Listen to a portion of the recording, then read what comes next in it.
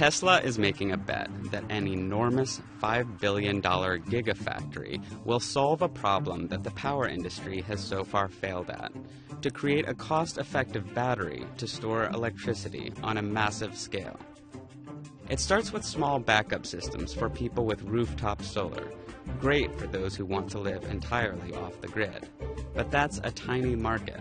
For households still connected to the grid, the batteries aren't yet cheap enough to make economic sense. There's a much bigger market Tesla is going after: businesses and utilities. Here's why. In the next 5 years, solar power will make up more than 50% of California's electricity during the sunniest part of the day, and then provide no power at night.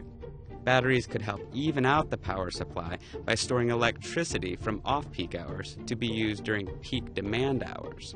Shifting the peak would cut utility bills for businesses like Walmart, which are already testing the new systems. Some utilities are also eager to build battery storage.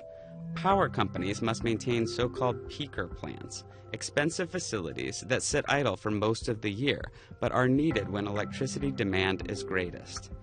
Batteries could replace some peaker plants while strengthening the grid. The cost of batteries is falling as fast as the cost of solar panels. Very fast.